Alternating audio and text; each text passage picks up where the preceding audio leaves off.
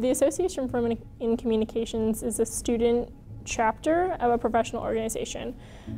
So the Association for Women in Communications in general champions the advancement of women in communications. It was founded actually by women at UW in, I believe, 1909 or 1908, who were just breaking into the journalism field and breaking into the communications field back when it was very unpopular for women to be in these fields. It's a great association for networking, so the ability to network with professionals in all areas of comm is tremendous with this group. And it's also, that I know of, it's the one group in the college at least where they allow students to pay their student rate, membership rate, 1 year post-graduation. So most other professional groups, you know, when you're out of school, you have to pay a professional rate, which could be several $100s for a year.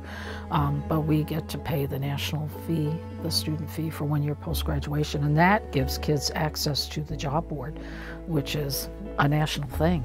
So it's a good deal for students, really. So we have a variety of opportunities for members.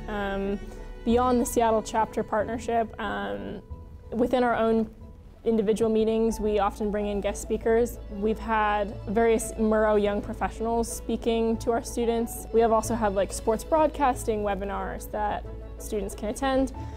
We've also run workshops, so we've done resume workshops, LinkedIn workshops. Most recently we did a symposium prep workshop. Additional things we've done that have been kind of different, we brought in Clinique and did an entire meeting on how to dress, how to do your makeup, do your hair, both for men and women, what attire to wear for an internship, best way to present yourself, I guess, on the outside when it comes to going into for an interview or an internship or just general workplace. Engaging our students early on is a good thing. It's good for the group. It's especially good for the students, as you know. You know, if you don't start getting involved with the college and you don't start augmenting your classroom experience, that just having a degree is not enough to secure a job.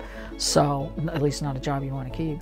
So, so it is important to engage the kids early on. The other advantage to AWC, I think, is that we're one of the few clubs on campus, or at least in the comm school, that's not specific to one major.